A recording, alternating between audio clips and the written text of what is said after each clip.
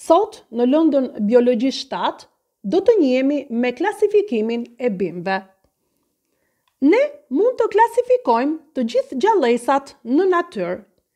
I pari që bëri këtë klasifikim të gjallësave në grupe apo në lloje ishte shkencëtari Carl Linneu. Te grupimi i bimëve futen ato gjallësa që ushqehen me procesin e fotosintezës. Te grupimi i kafshëve futen gjallësa që lëvizin dhe ushqehen me organizma të tjerë. Grupimin e madh të bimëve, shkencëtari Carl Linneu e ndau në 4 mbretëri: në myshqet, firnat, farzhveshurat, farveshurat. Le të studiojmë secilin mbretëri.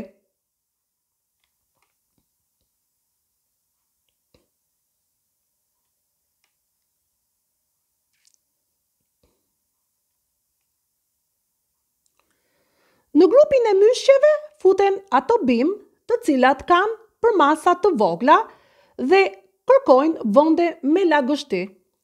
Kjo sepse gjethet e tyre janë të holla, pa int mbulimi të diferencuar që të pengojë humbjen e ujit. Myshqet nuk kanë sistem përçues që të përçojnë ujin në bimë.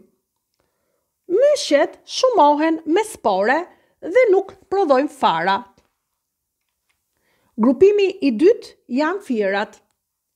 Firat janë bimë më të mëdha se myshqet. Ato kanë rrënjë, gjethe dhe kërcell të zhvilluar, ku në shumicën e rasteve ky kërcell është barishtor. Gjithashtu, ato kanë një sistem përçues për ujin, kriprat minerale si dhe lëndët organike. Ato jetojnë në vende të lagështa. Firat shumohen me spore. Ato nuk prodhojnë fara. Grupimi i tretë janë bimët farzhveshura. Ky grupim përmban bimë, drur, shkurre, që gjenden gjithandej edhe në periudhën e dimrit. Gjethet e tyre janë të gjelbra, janë të holla si gjelbëra, me një sistem përçues për ujin, kriprat minerale dhe lëndët organike. Farzhveshurat shumohen me fara. Farat gjenden brenda boçeve. Grupimi i katërt janë farveshurat. Organi i shumimit është lulja. Nga lulja formohet fruti dhe fara. Ato kanë një sistem përçues për ujin, kriprat minerale dhe lëndët organike. Transporti i tyre fillon nga rrënja. Shumica e bimëve farveshura shihen në natyrë dhe janë bimë me lule. Disa prej tyre mund të gjenden në formë barishtore, që jetojnë 1 deri në 2 vjet, dhe disa ndodhen në formë drunore apo shkurrore dhe jetojnë disa vite. Bimët me lule ose farveshurat ndahen në 2 nëngrupe, 1 thelbore dhe 2 thelbore. Le të njihemi me veçoritë e secilës.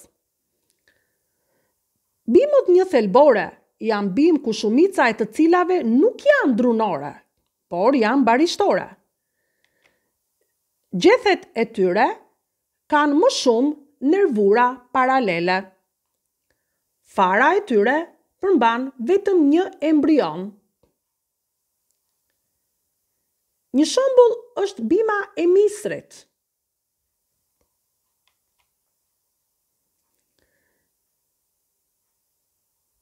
Disa kanë lule të bukura shumëgjyrshe. Gjethja e monokotiledoneve ka gjërësi të njëjtë nga baza në majën e saj.